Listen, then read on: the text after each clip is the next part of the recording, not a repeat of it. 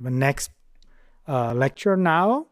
So I will soon invite L.a-Catherine Szacka here to present her lecture titled The Space of MTV, From Inner City Clubbing to Basement Suburbia.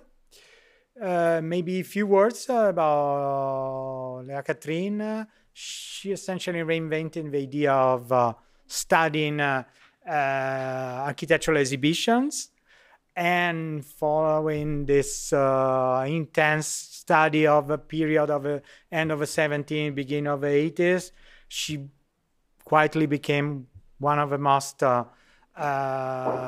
important experts about postmodern architecture.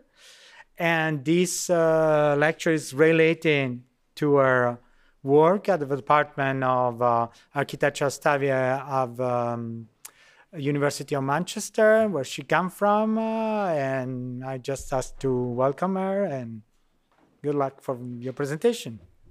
Let's see if it works here. Okay, just... okay, thank you, Roberto.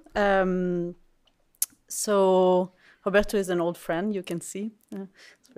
So from the, I'm glad there was the other presentation, because otherwise I would have had to go between from the 17th century to the 1980s. So quite a big jump. I will present today. Well, first I would like to thank Roberto and Vera and Javier and everybody on the project to invite me. I think it's a really exciting collaborative research project, and it fits quite well with this work on MTV that I've started more or less towards the beginning of the pandemic, so maybe, what is it, 2 years ago, a year and a half ago, with a grant from the Graham Foundation.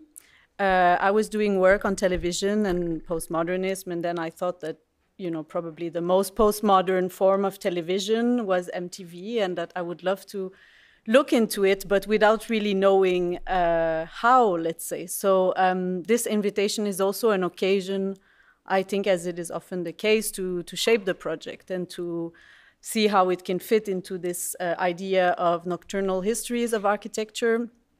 I was also invited by Vera a few months ago to present here at HED, so some of you might have heard some of this work before. I tried to make it a bit different, but hopefully you won't get too bored if you have heard the previous presentation. So I will start now. Okay, and I will lecture in English, but for the practicality of the thing, but then of course I can take a question in French as well.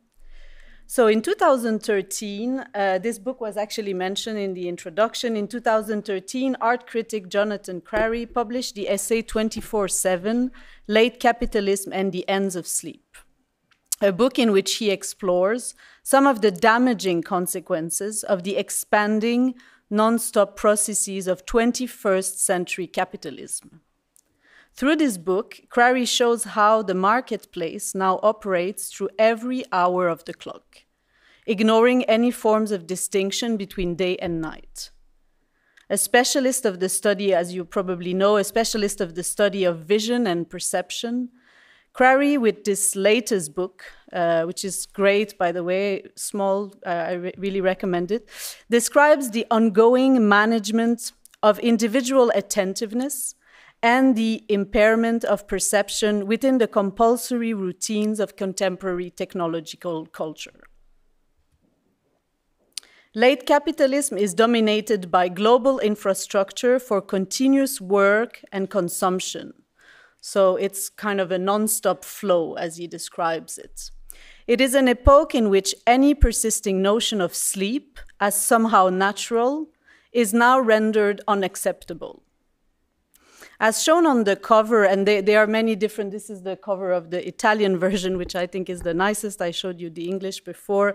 So different cover, it was translated in many languages, including French, by the way. So as shown by the cover of Crary's book, illustrated by the facade of a generic skyscraper at night time, this condition is undoubtedly linked to perpetual illumination, a condition of modernity, and as we heard in the last presentation. So from the mid-20th century, Multi-story buildings also saw their windows lit by the glow of television sets. I couldn't find an image. I would have loved to find an image of a skyscraper with TV everywhere, but I couldn't find it. So as Crary writes, and I quote him, "The cathode ray tube was a decisive and vivid instance of how the glare and gossip of a public transactional world penetrated the most private of spaces. Television quickly redefined what constituted membership in a society." Expanding on the role of television in this 24/7 condition, Crary writes that television was a site of destabilization of relations between exposure and protectedness, between agency and passivity, between sleep and awakening, and between publicness and privacy. As he explained, from the early 1950s into the 1970s, television was a stable system with a small number of channels and durable programming formats. Viewing was synchronized, and networks had their offering conform to traditional sleep patterns of human being. So as you see in this image, a kind of nuclear family, probably in the 1950s, watching a tennis match, probably on a Sunday afternoon. So, television was kind of following the day routine of the family up until the 70s. Yet this post-war era of television was clearly over by the mid-1980s.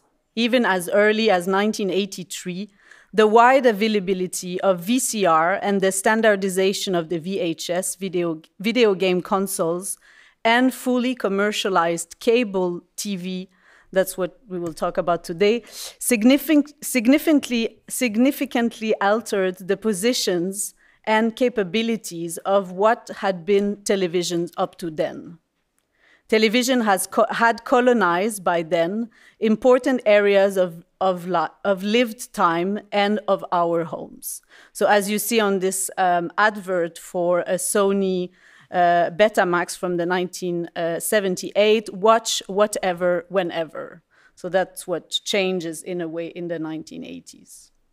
So in this paper, I would like to argue that in the early 1980s, with the advent of the American paid television channel MTV, the idea of the media house was pushed and transformed into a space of domestic performativity, dominated by night vision and organized around a continuous stream of omnipresent images.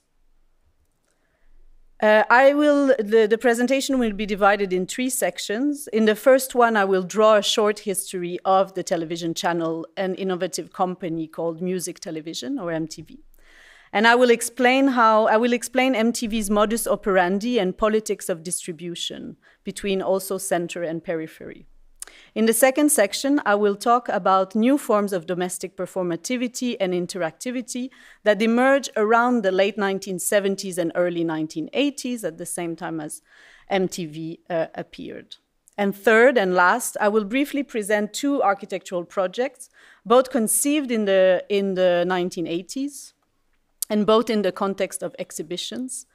And 2 projects that touch upon this idea of new forms of domestic performativity which expand into the night and involve the interaction with television sets. So now the first part.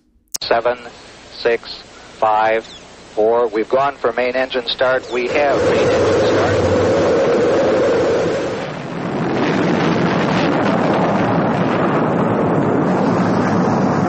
Ladies and gentlemen, rock and roll.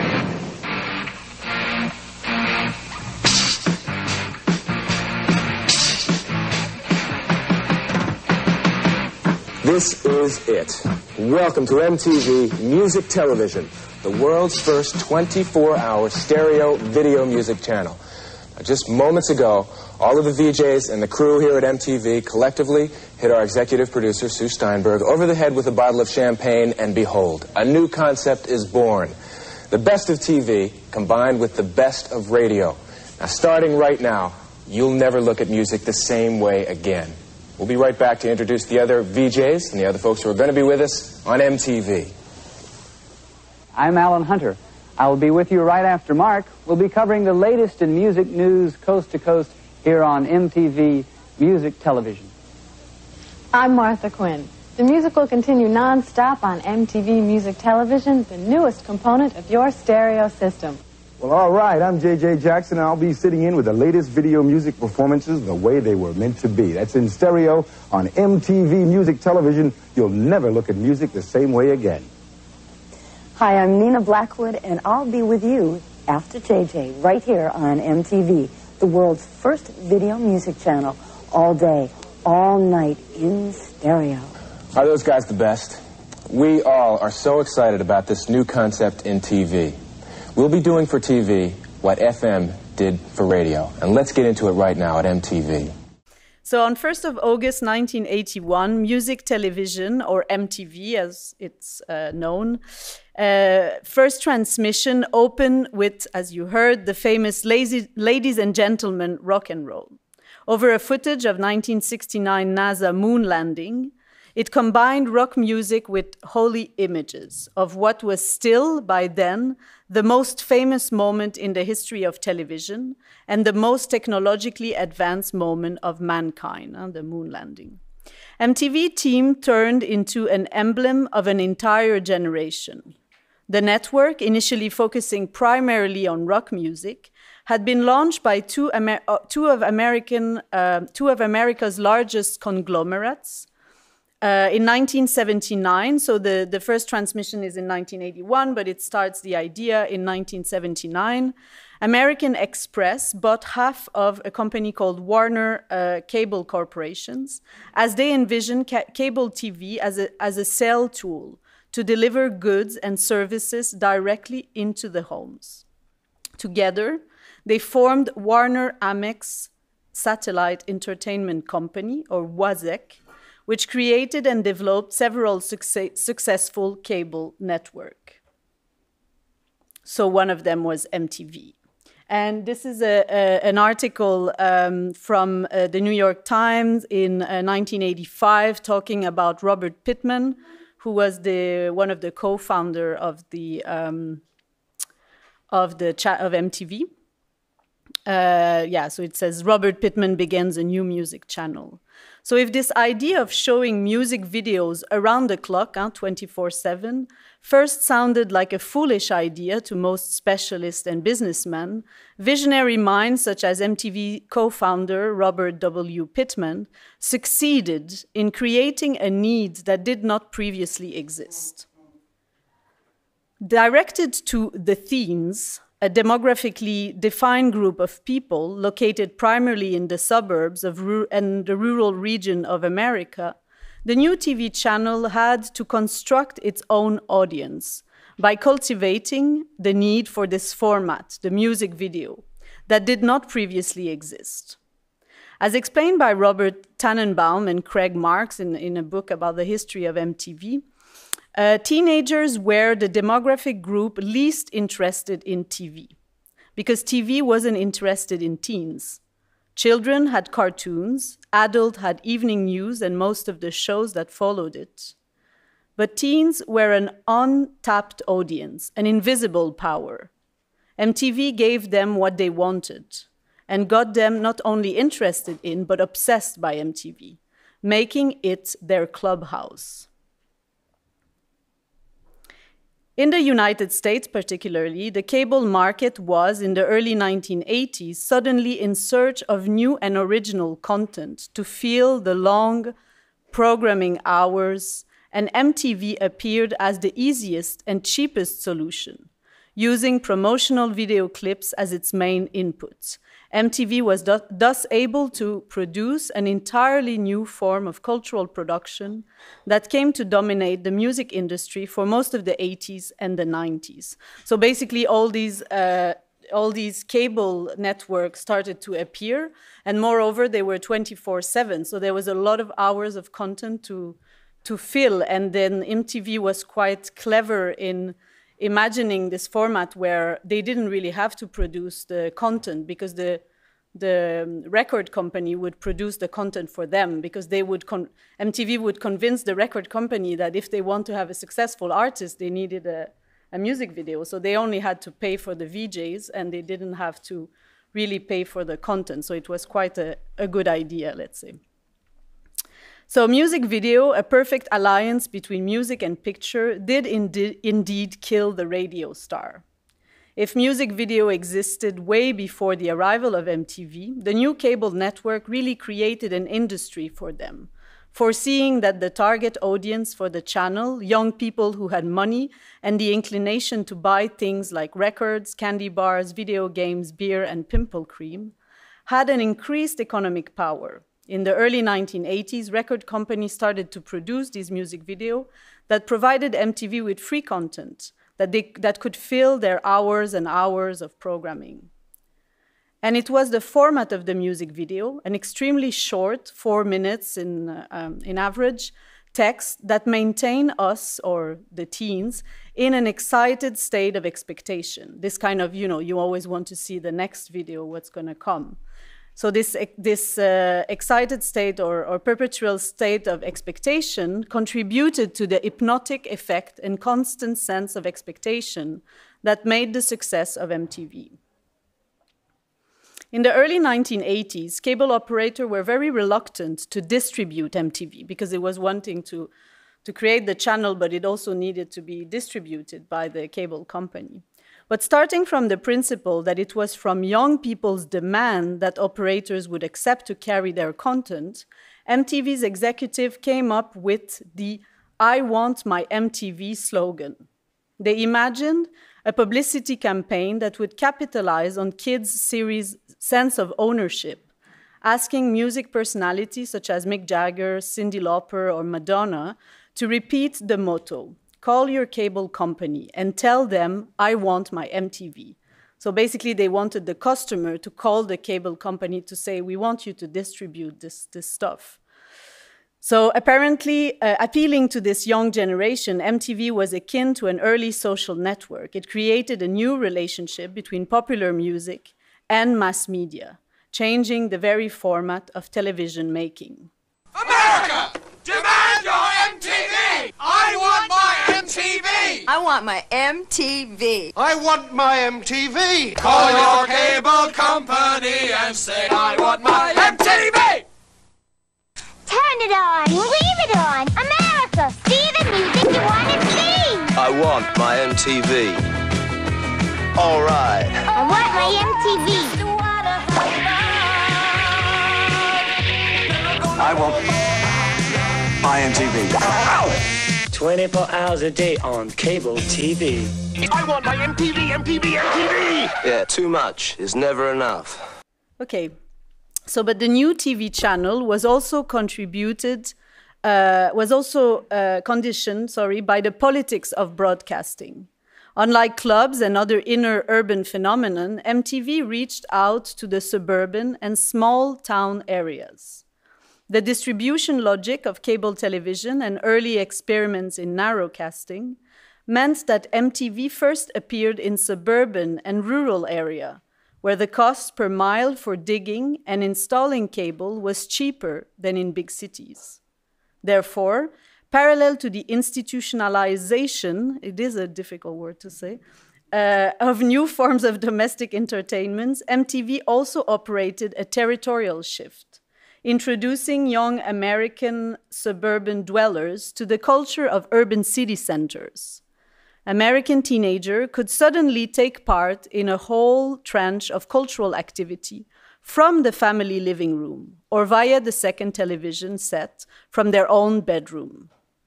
So this form of domestication of youth entertainment ushered in a wider cultural shift of focus from public and collective spaces to the private space of the household. MTV did not only contribute to sell records and advertising, it also ushered in a transformation of the home thanks to the multiplication of television screens in the kids' bedroom, in the basement, and other domestic spaces. It colonized the space of the home and family time, day and night. So now to my second part, between domestic performativity and early technological interactivity. In 1956, and in the context of the exhibition This Is Tomorrow at the Whitechapel Art Gallery in London, artist Richard Hamilton produced this very famous collage called Just What Is It That Makes Today's Home So Different, So Appealing? An image that is now amongst the most famous in British post-war art. The collage by Hamilton was made of images sourced from popular media, in particular a stash of American magazines. And it points to the increasing importance and centrality of, or this is my interpretation, it points to the importance and centrality of television in 1950s American and also British domestic life. So you see that the television is quite in the middle of the thing. But in addition, through the window, you can see a night vision of the city, a widely reproduced photograph of the exterior of a cinema in 1927, showing the premiere of an early talkie film, The Jazz Singer. And you see also that the exterior is sort of black and white, while the interior is lit and in color. In the post-war period, when television started to enter private interior, it was seen as a window into the world. So here you see, for example, a family watching the famous moon landing. So that was one of these so-called media events where everybody was gathering in front of the same event everywhere around the world. So in her book, The Age of Television, author Millie Buonanno explains how domesticity is an essential prerogative of television, a sort of intangible and ontological characteristic. In the post-war period, television became an integral part of the family life, and home were transformed into theaters. Therefore, one could read this Hamilton collage as a comment on the relation between inside and outside the home, suggesting that the space of entertainment, the new form of spectacle, was gradually shifting from the urban space to the domestic space.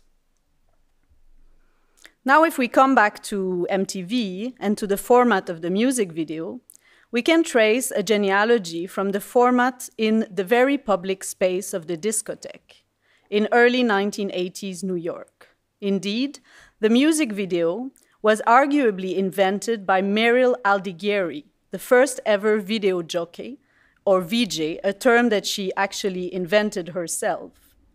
Aldigueri was the first to make a video installation as a prominent feature component of the club's design, with multiple monitors hanging over the bar and the dance floor. When New York City nightclub Hura invited Aldigueri to show her experimental film, she actually asked if she could develop a video to complement the DJ's music, so that then her film would become part of the club ambience. So she basically created a full-time job for herself. From 1980 to 1981, Aldigueri was a full-time VJ, creating a new alliance between music and pictures.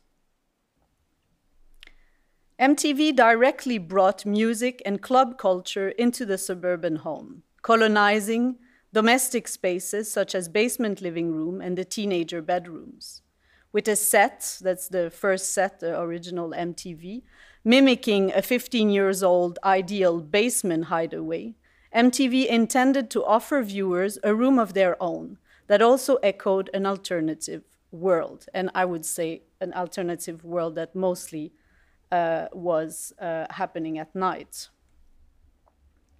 MTV appeared suddenly. American musician Dave Grohl, so there's a very interesting book actually called I Want My MTV, where two guys did a series of interviews, and they did a sort of strange collage of all these interviews arranged thematically. So in this book, I found this quote by a musician, Nirvana and Foo Fighter musician Dave Grohl. He says, it seemed like, talking about MTV, he remembers, it seems like a transmission from some magical place. Me and all my friends were dirty little rocker kids in suburban Virginia. So we spent a lot of time in the record store or staring at album covers. With music videos, there was a deeper dimension to everything. On Friday night, you'd go to a friend's house to get fucked up before going out to party, and you'd have MTV on. But before the advent of MTV, music television programs were bringing the family together in front of the television, often before a night out. Top of the Pops, for example, a British music chart television program that made by the BBC, was broadcasted weekly every Thursday evening on BBC One since 1964. It was viewed by 15 million people every night in its heyday, in its heydays in the 70s.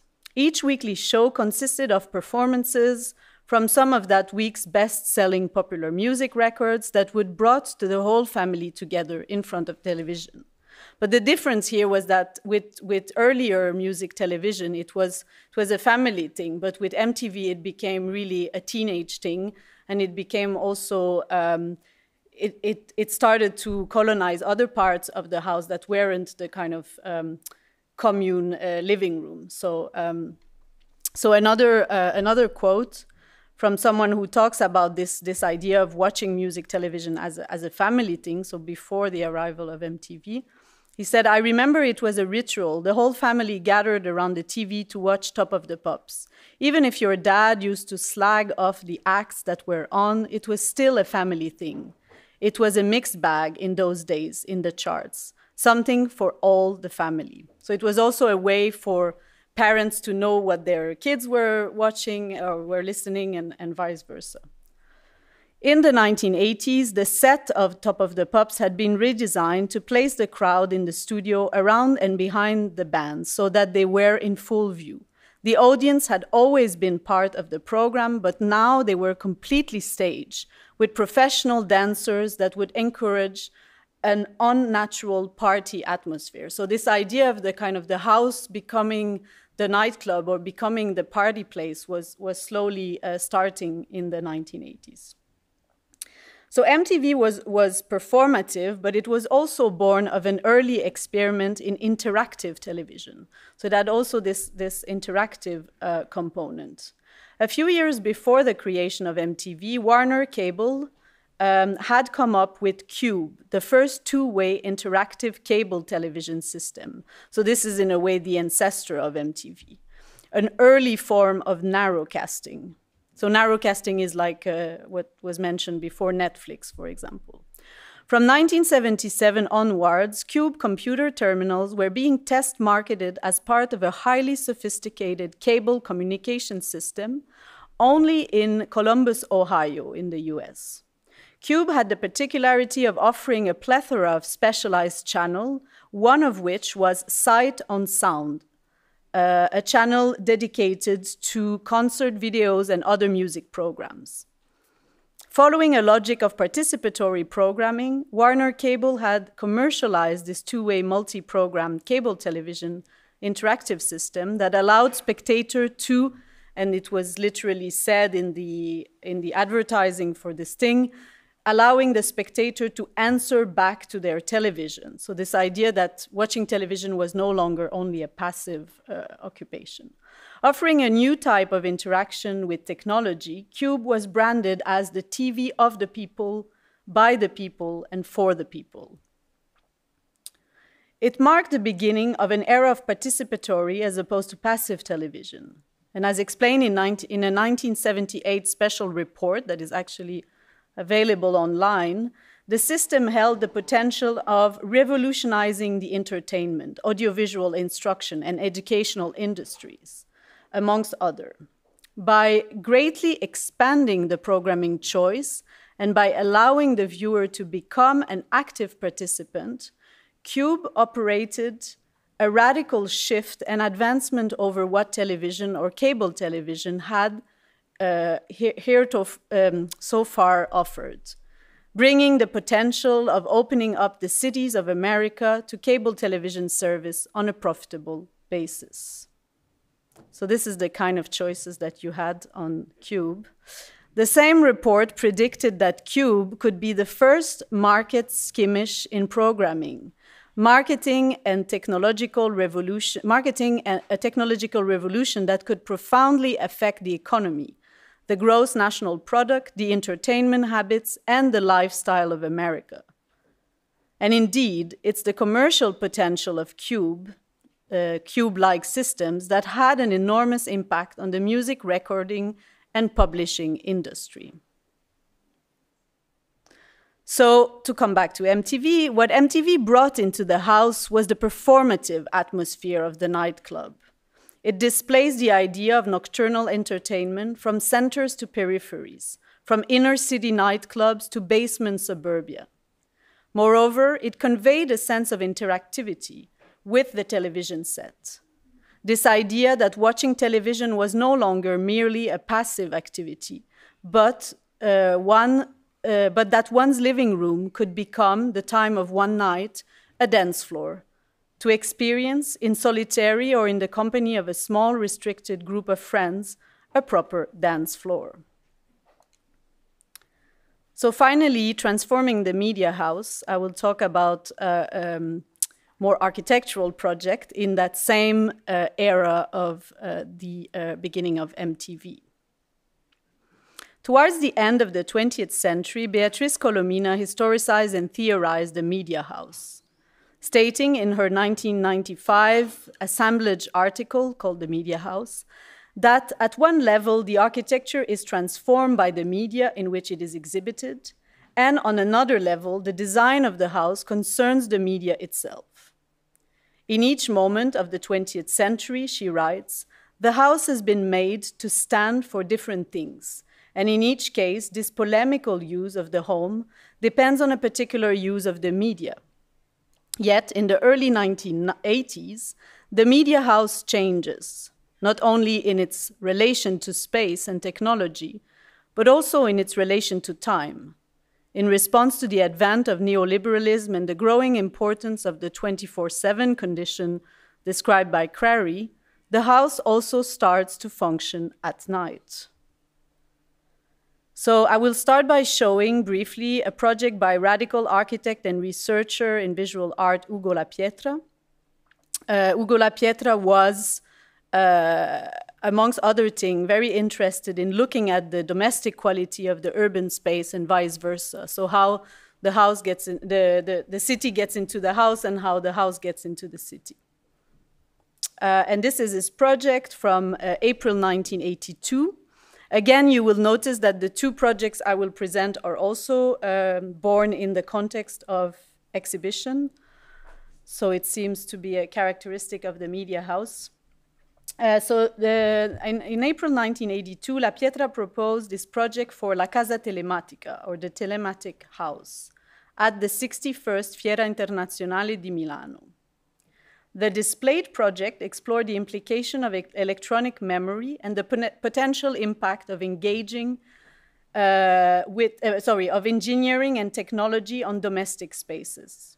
Beyond its techno-utopian rhetoric, La Pietra's house characterizes the shift between the radical ethos of the 1970s and the hedonistic aesthetic of the 1980s. So, of course, the neon, a total embracing of unbridled consumerism resulting in a house full of screen and cameras, dominated by abstract columns, neon lights, and pastel colors. And here is how, sorry, I have a long quote on 2 slides, but I'm just going to read it. This is how La Pietra describes the kind of condition of television in the 1980s. He says, the television-centric family seems to have abandoned all festive traditions, going to the cinema on Sunday, Saturday night parties, trip to the countryside, in exchange for a routine of watching television. In other words, for the continuous use of television set. From a physical point of view, there has not been much change in the spatial and distributive evolution of the home. However, if we carefully examine behaviors, it is noticeable how being together and talking, a functional characteristic that shaped the space and the distribution of objects, were in fact habits that gradually fell into oblivion.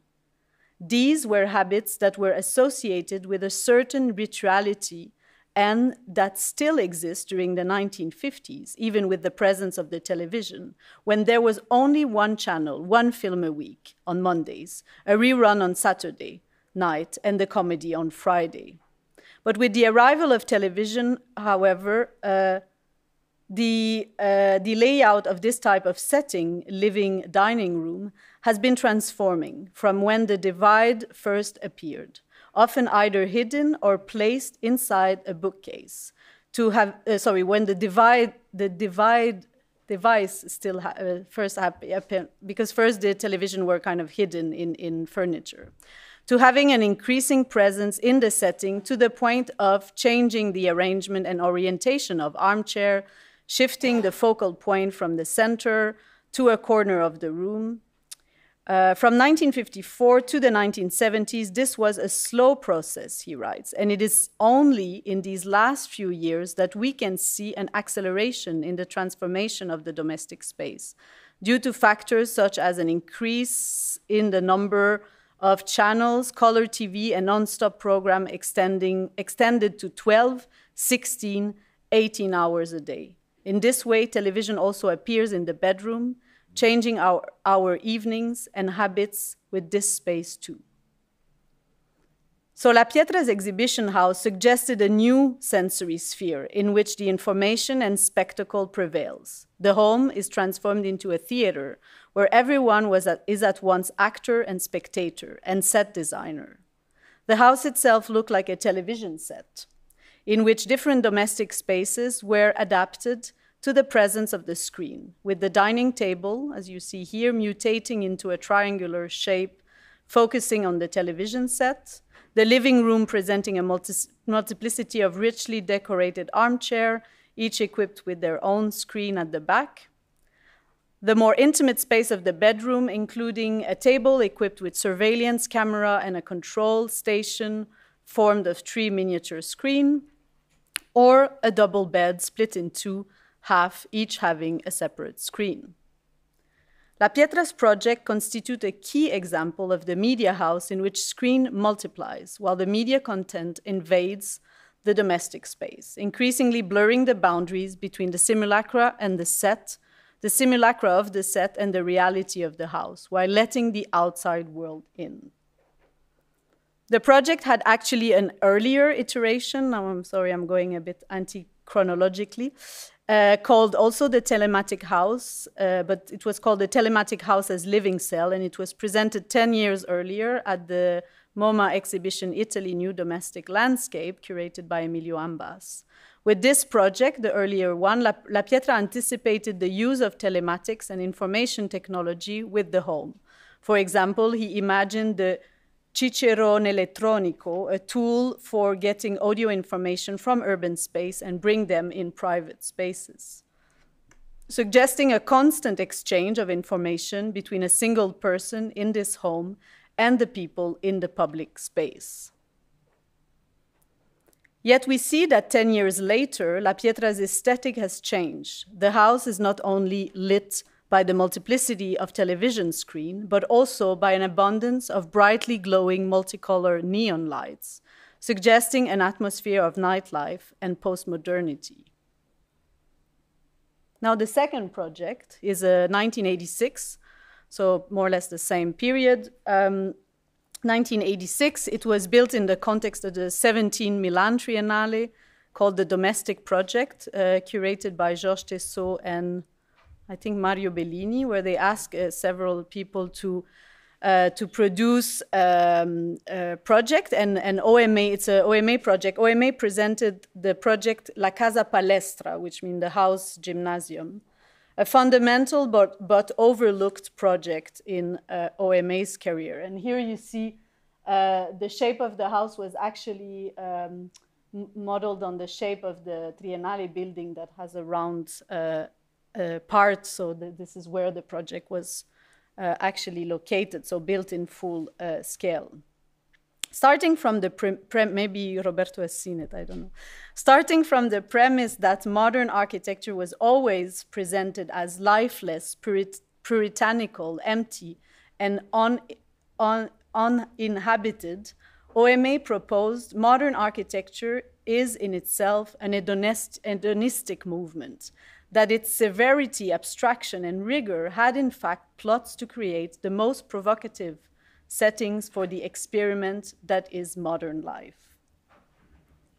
So here you see some images of the project. In this project, OMA bended the Barcelona pavilion to produce a programmatic intensity and systematically developed a project of its all-human occupancy related to physical culture in the widest possible sense of the word.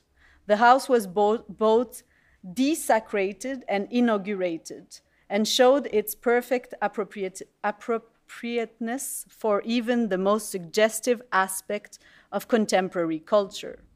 Action suggested by projection and light effects and an abstract soundtrack of human voice, somewhere in the ambiguous zone between exercise and sexual pleasure, completed this spectacle, whose aim was to shock people into an awareness of the possible hidden dimension of modern architecture. So here there was one of the few image on OMA's website has actually someone sort of performing in front of a television screen, and the detailed plan of the house.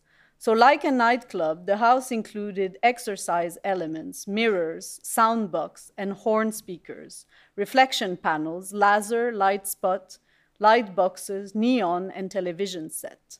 It also included vapor machine, blowers, and projections.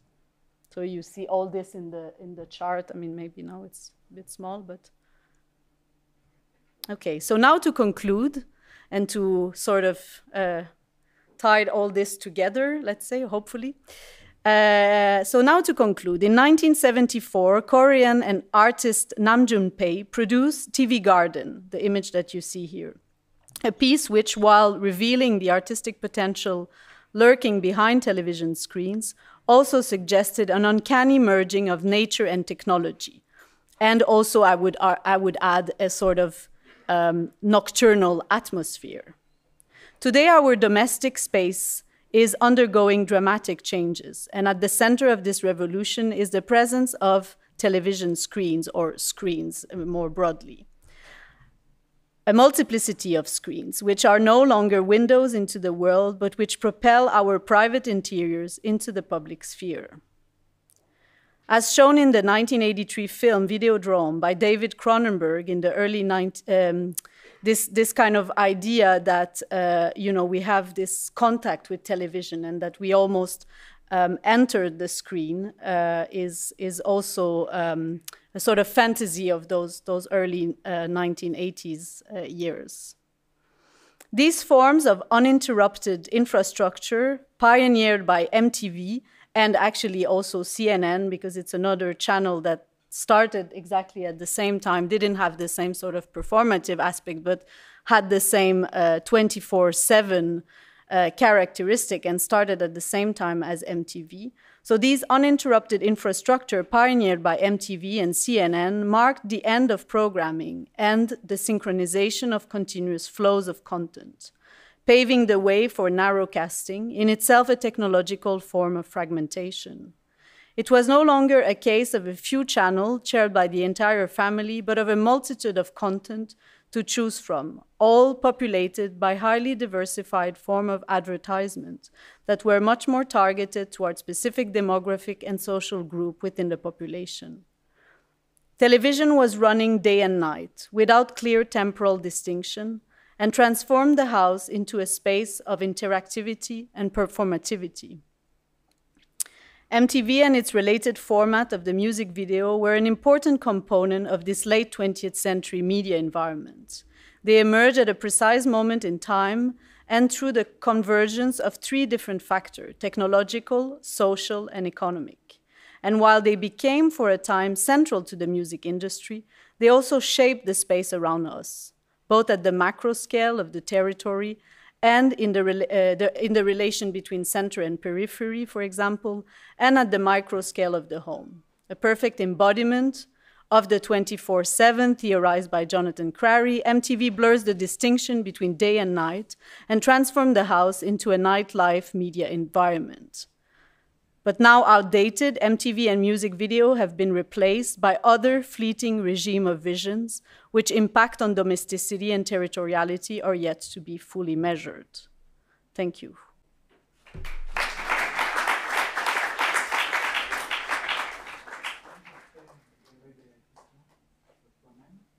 Tu veux que je gère les questions moi-même? Ah bon, est-ce qu'il y a des questions? On a un guest en personne. En personne, donc on lui laisse juste dire les questions. Je peux, ouais. Est-ce qu'il y a des questions? Moi, je vais amener les microphones dans la salle. Ah, Roberto, sinon, il faut que tu poses une question. Hein. C'est ça. Je ne vais pas me poser une question à moi-même. Non, on va voir. Enfin, je trouve intéressant que vous preniez comme point de départ MTV plutôt justement que CNN. Parce que ça répond peut-être à une question que je me posais depuis un moment concernant ces télévisions en continu, c'est la fragmentation de l'image constamment. Et je me demande si vous ne mettez pas le doigt dans votre histoire là sur c'est là que ça ne devient pas clair pour moi, sur peut-être quelque chose qui dépasse la question de l'histoire de l'architecture, mais est-ce que avec MTV, vous ne trouvez pas un paradigme d'un changement de perception qu'on vivrait, disons, à l'ère postmoderne, qui serait en fait une espèce de l'abolition de la distinction entre le son et l'image. Parce que des images ensemble, on en a depuis les retables, mais des images en mouvement simultané, ça suppose de développer quelque chose comme une polyscopie, comme on avait une polyphonie. Et je me demande si ça... Vous voulez dire la capacité, en fait, déjà le fait de pouvoir faire avancer 2 films en même temps, ou plus, ou alors d'avoir des films et puis des choses écrites en dessous, comme on a dans les chaînes en continu. Et si ça ne demande pas un développement chez les créateurs, mais aussi chez nous, les spectateurs ou les récepteurs de tout ça, si ce n'est pas un bascule dans le... Je ne sais pas à quel niveau le dire, au niveau phénoménologique, ou je ne sais pas. Il y a 2 choses dans la question qui sont intéressantes. D'abord, je suis tout à fait d'accord. Après, moi, ce que j'essaie de faire, avec beaucoup de mal, c'est de ramener tout ça vers l'architecture. Donc, c'est un peu ça. Non, mais j'ai aussi... C'est un peu compliqué, en fait, parce qu'au début, j'ai pensé à faire un projet sur MTV, parce que je trouvais ça passionnant, mais le nœud que je rencontre un peu, c'est comment, justement, le relier à l'architecture. Mais sinon, je trouve que... Parce que je suis quand même architecte, donc... Mais sinon, je suis tout à fait d'accord. Premièrement, il y a la fragmentation qui relie aussi à l'idée du postmodernisme. La fragmentation postmoderne, on la voit dans... Aussi le fait que ce soit des clips très, très courts et qu'il y a aussi une sorte de... C'est un peu le début de la perte de l'attention. On a 3 minutes et demie ou 4 minutes d'attention pour un vidéoclip, mais pas... donc, cette espèce de succession hyper rapide de clips très, très courts. Donc, oui, c'est un peu le début de ce qu'on connaît aujourd'hui, si je comprends bien la question. Et ce que je trouve intéressant vraiment dans votre approche, c'est que vous expliquez la fragmentation par la fin d'une séparation. Parce que MTV, le fait, j'avais jamais pensé à ça comme ça, mais le fait de dire c'est la télévision de la musique, ça veut dire qu'on va montrer du son, quoi. On va montrer de l'image. Et vous avec le modèle que vous proposez là, vous expliquez pourquoi toute cette fragmentation dans laquelle on vivrait, elle serait peut-être le résultat, en fait, d'une fusion. Et ça, je trouve que c'est quand même assez intéressant, votre truc. Et en même temps, il y a une autre chose à quoi ça me faisait penser, c'est, là, je ne l'ai pas mis dans la lecture, mais Lev Manovitch qui a écrit ce livre où il théorise les écrans. Et en fait, il dit qu'il y a trois temps à l'écran. Et le 3e temps, c'est le temps de l'écran d'ordinateur, mais ça aurait aussi un rapport là. C'est où on commence à voir plein de fenêtres en même temps, en fait. C'est plus un écran fixe, mais c'est un écran où... et ça, c'est aussi de la fragmentation, en fait. C'est cette idée de... Sinon, avec le son, ouais. D'ailleurs, il y a une anecdote assez drôle, c'est qu'au Québec, on dit écouter la télévision plutôt que regarder la télévision. Et j'ai jamais su de où ça venait, mais c'est vrai qu'il y a cette idée de... Et puis après, c'est vrai que si on y pense, on trouve ça bizarre de dire écouter la télévision, mais on l'écoute autant qu'on la regarde. En fait, il y a aussi du... Enfin bref, ouais. Donc, merci pour cette question. Alors, vous avez un peu plus de courage maintenant? Allez, une question. Question? Non? Alors, moi j'ai beaucoup de questions, mais je vous propose de prendre une petite pause pour préparer la présentation de la recherche, du livre, de notre grande équipe sur la scène de nuit. Comme ça, on a un peu de moment pour décontracter. Dans tous les cas, vous pouvez vous approcher enfin une oratrice et lui poser la question directement. Merci. On se revoit dans 5 minutes, OK? Merci.